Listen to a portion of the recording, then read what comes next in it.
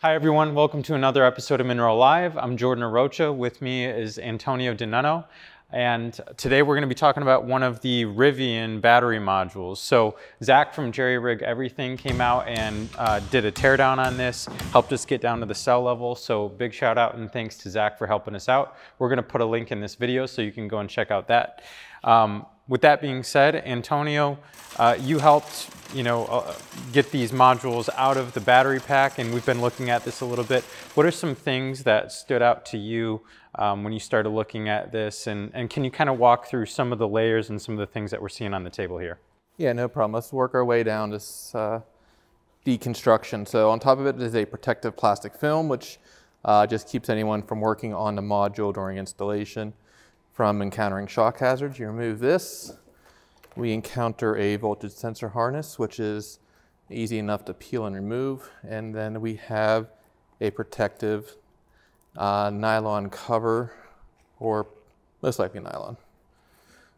We'll have to check that, but this just provides a protective layering and allows you to get in and measure cells if you're doing measurements after all this is installed. You also have the layer of polyurethane foam, which is not a structural, it's a very light and soft foam. It's pretty squishy. So Antonio, based on how you're seeing these things come apart, is it safe to say that everything but that top layer is probably installed to the module, the foam is injected, and then after all of that, they're laying on that probably like polyethylene or that clear insulative sheet on top? Right, so if we look at the VSA strip, we don't see any material on the bottom surface. So the polyurethane was definitely added after this was installed.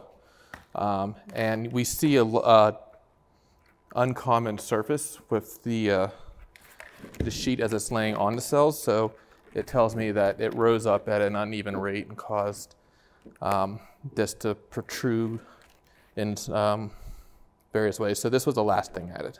Yeah, so not a really consistent fill based on the witness mark on that sheet, you're saying? Yes. Yeah.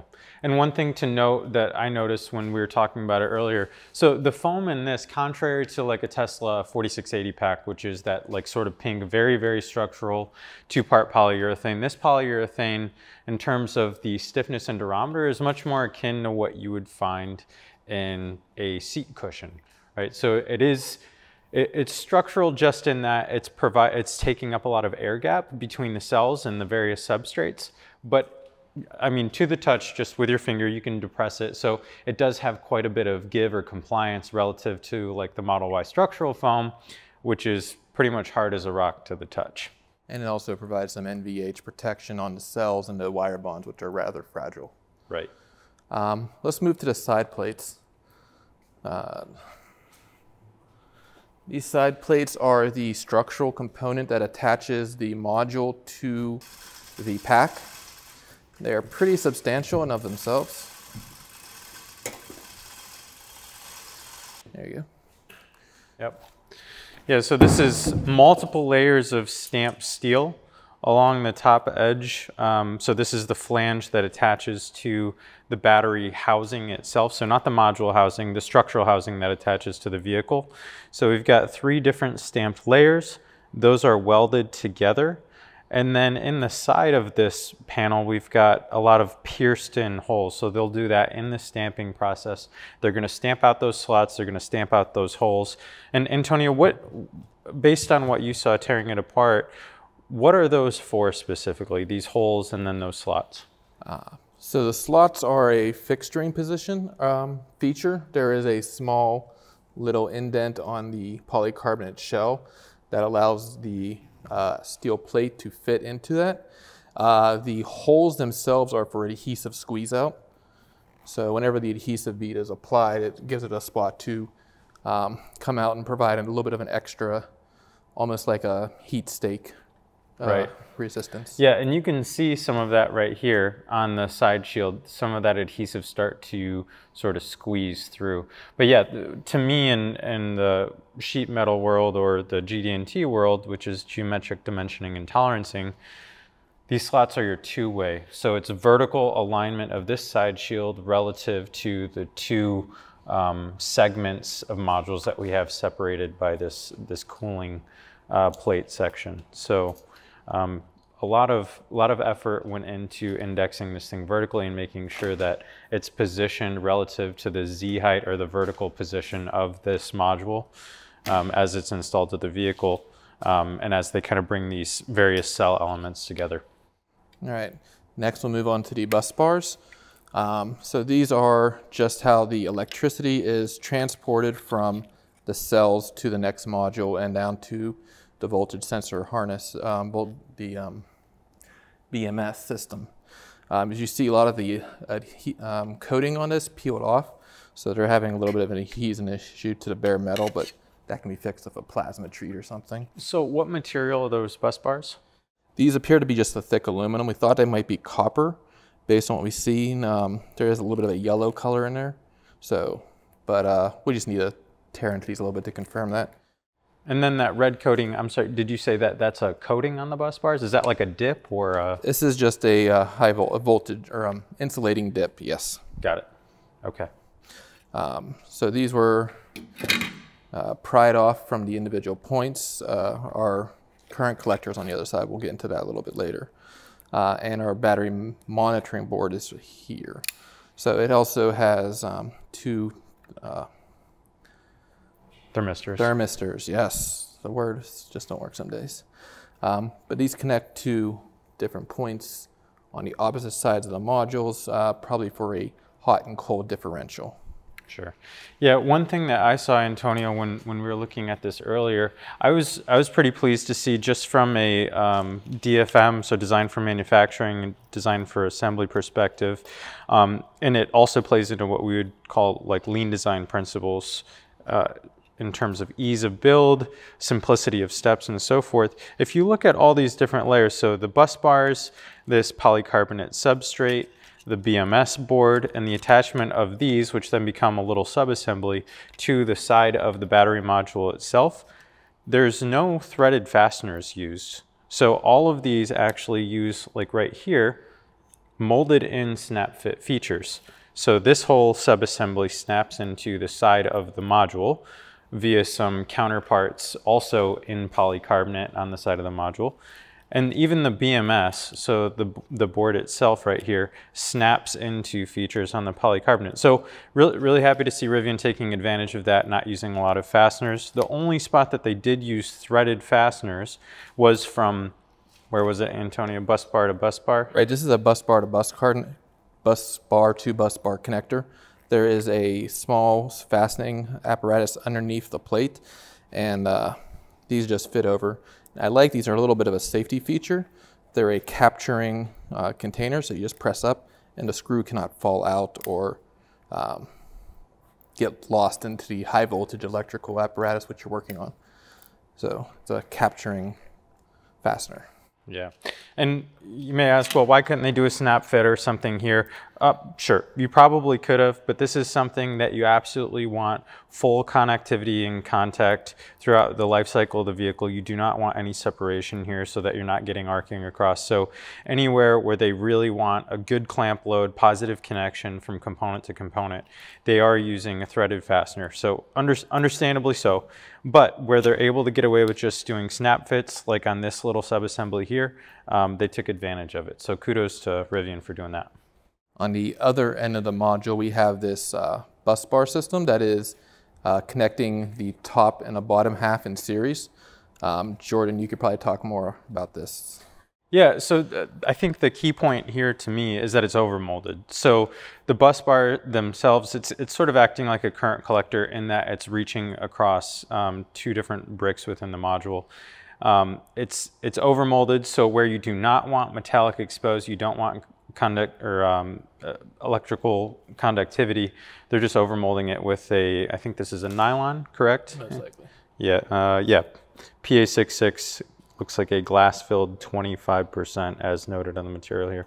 So just that it's overmolded, so it makes it easier to handle, reduces the amount of fasteners and intra-current collector attachments and so forth. So relatively simple, but it makes it easy to assemble. It also was held on by these little black fasteners, which I believe you call two-stage. Yeah, so this would be referred to as like a two-stage push pin. So if you look at the bottom of it, there's like a center post that comes out, and if you push it in, it expands those barbs. So think of like a drywall anchor that you would use in your home, but this is just a push pin, so there are no threads here. And this is something that we've seen literally thousands of times on different trim applications. This to me is an off-the-shelf push pin that they used in a different application that is typically used for trim. So for you Tesla owners out there, or anyone who's got an EV with a frunk, pop open that hood, take a look at all the shrouds around that frunk. You'll more than likely see a dozen or so of these going through little molded in holes in that panel and holding those in place. The nice thing about these are, if you pop off the top portion of this, you can pull it out, no harm, no foul, take off your panels and put it back in. So kind of interesting that they use this in a battery module application. All right. Before we move on to the current collector, let's talk a little bit about the structural polycarbonate that's around this. There is a hold-in-place layer on top where all the cells fit into. If you get a good side view, you can see about how far down the cell it actually goes. Yeah, and I think, Antonio, you're referring to a side view like right here on the top of those cells.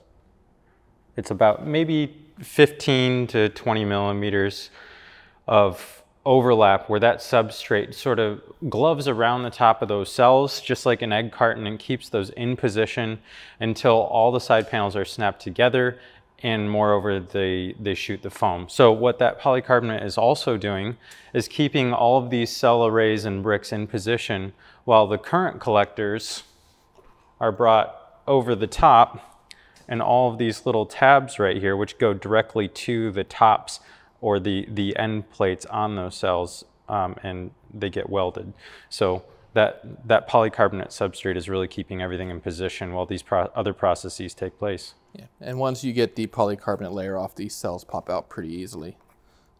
These are Samsung cells, so they have a unique top feature where there's more of a button top where the CID, current interrupter device. And these are the same 2170 form factor cells, correct? Yes, I have all the cells next to each other over there, and we can look at that in a little bit. All right, so we're going to, can you move any metal objects out of the way? This is about 150 pounds, so we like to be careful. We don't want anything just flipping over. All right. So this is how the current collector is actually attached, as opposed to our torn apart view. As you see, we have 4 cells in a brick. 1, 2, 3, 4. And they go down the entire length of the module. That gives us a 72 parallel. Right, and so this is an example of like all those current collector arrays. That's one of the end ones. Pulled out. The interesting thing to me when Antonio and I were looking at this earlier was that, so the current collector itself is just a stamped aluminum component, right? So the primary structure here, the element that's going to carry the majority of the current, is a stamped aluminum bar. Over the top of that, like, are these real thin, think of like aluminum foil almost. That's about the thickness and modulus that these appear to have. But the interesting thing was how they were attached. When I first looked at them, and it may be very difficult to pick up on camera, that it had this strange, like I'll say, knurled surface on the top of it, which at first glance I thought, oh, well, it must be ultrasonically welded, vibration welded, something to that effect. It certainly wasn't laser welded. But after further review, when we were peeling it back and we got some sections of it exposed where the foil was taken off, those are actually brazed in place from what we can tell. So a really interesting way to attach these little foil strips to this piece. But it does make sense in that the base material, which is the stamped aluminum, is probably 20 times thicker. And so in the world of welding, when you're welding something super thin to something super thick, relatively speaking, it becomes very difficult, because what happens is before you can get both of the materials up to a molten temperature, the thin one, so this like little foil piece, would just burn right through before the base material, so the stamped aluminum, would even be ready to weld or accept a weld. I'd like to put a direct comparison from the thickness of that material to the one we see on the Tesla Model 3, Model Ys that are made out of Nevada. This is a much thinner section of aluminum. I'm not sure why they went with that thickness, but it might be a structural component, it might be a machining issue, because there's a laser weld process on the actual bonds, whereas Tesla's using wire bonding with ultrasonics, so it's less force applied. Right. Yeah, the only thing that I was sort of thinking out about when I looked at this is maybe dimensional stability. If these current collectors are laid on top of that module in a specific array, as they go to fixture it in order to laser weld it, you want dimensional stability. So when I push down in the center, you don't want the ends to just fold up like a potato chip. You want this thing to be structurally sound and stable so that you make, again, we were talking about good contact with the bus bars. Same principle applies here. You want everything to be in good contact, good conductivity between the two metallic segments. And so it may be just that they increase the thickness to hold these in position for an additional process, which in this case is the laser welding to the cells. The actual bonds themselves, there is a negative which has a 2-location weld on a single piece, which is a nice touch from an engineering perspective. And you have the positive terminal, which has a fusible thin section, a little bit easier to see on this side, which is a single laser weld to the top of the can. So Antonio, maybe let's talk a little bit about maybe the build process. So the bill of process, and then with that we can also touch on the thermal management aspects. So when I look at this, what's on the table here, I see 3 primary elements. So I see 2 halves of the module, upper and lower, and those are joined together in the center by a thermal management or a cold plate. So they're running, similar to other applications we've seen, they're running ethylene glycol through a brazed aluminum stamped enclosure, which provides cooling circuits so that they get coolant or thermal exchange to the tops of one segment of cells and the bottom of the other segment of cells. So Antonio, when you look at that, what do you think the bill of process looks like? How do you think these are built up and then joined together? Just for consistency of build, I would assume these are assembled upside down, where the cells are placed into this top holder with maybe a thin layer of adhesive to keep them from moving around. And then the side plates are attached to give you some stability when moving the material, the half of a module around a production line. Once everything is secured in place with these structural adhesives, they're not going to move too much, and they can be attached to the cold plate in a pretty easily manner. The cold plate itself also has a bit of a paint coating as opposed to the polyester powder coat we saw elsewhere. So that's a unique feature for Rivian. The urethane foam does provide some intercell connection, but it doesn't really, it's not strong enough to be a structural component. Right. Yeah, Antonio, maybe if you spin this so that we can see the ends of the coolant plate, we can explain a little bit more about how these two come together. Yeah, so it looks like, Antonio, if I'm hearing you correctly, this is one side, right? So this rectangle is one side of this subassembly. Yeah, they would there's a center cooling plate, and then there's a oppositely symmetrical version of that, or I'll just say upside down version of that on the opposing side. Is that accurate? Right. So if I was picturing this going down the assembly, you would have one upside down. You would place the cooling plate onto it, let that cure, and then add the other layer. Yep.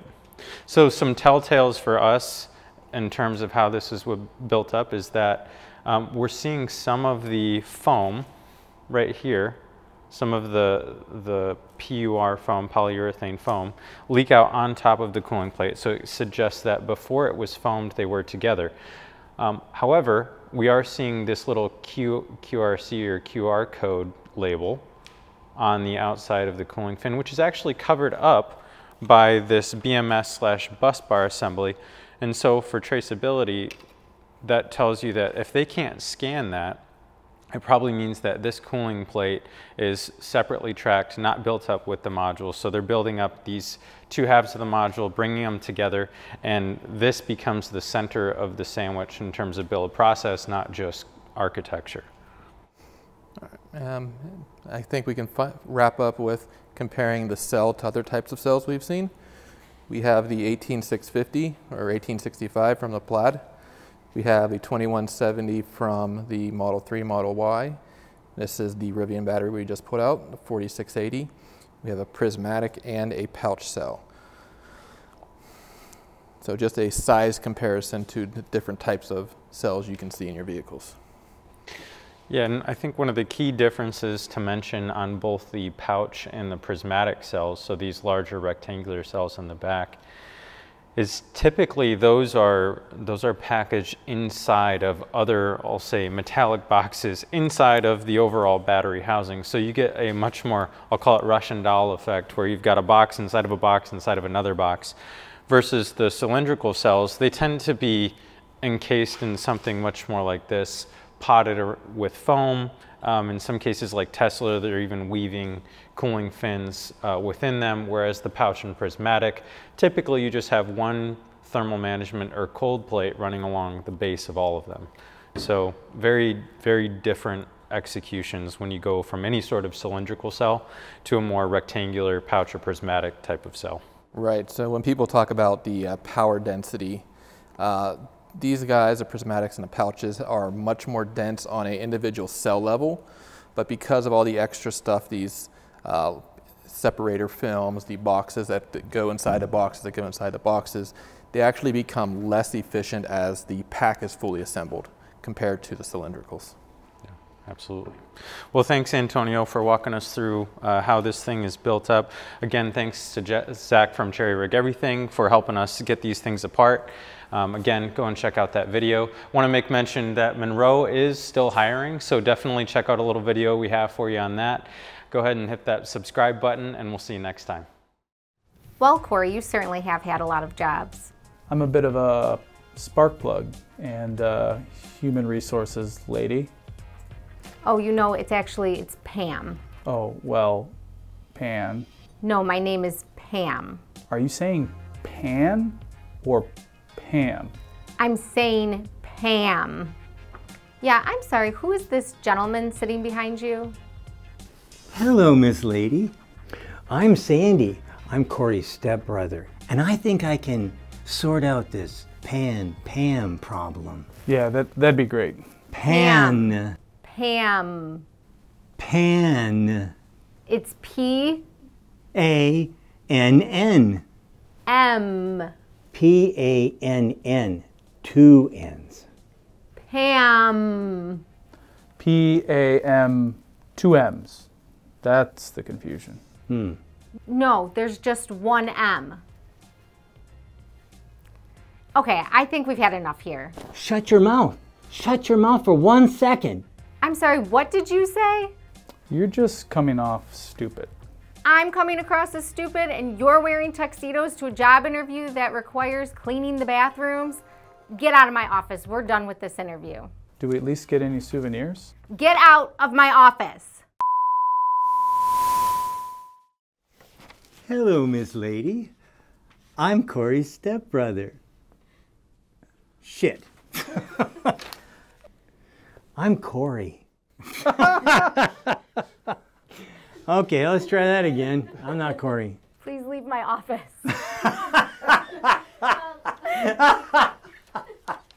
Oh, that sounds tough. Man alive, you sure you're in HR? I'm coming off as stupid and you're wearing tuxedos. I'm Corey. Why do I keep saying that? I sure hope you got all this. Yeah, whatever. I was never meant for this. We should get a professional. Get out of my office. No souvenirs. Oh, no souvenirs. Well, screw it.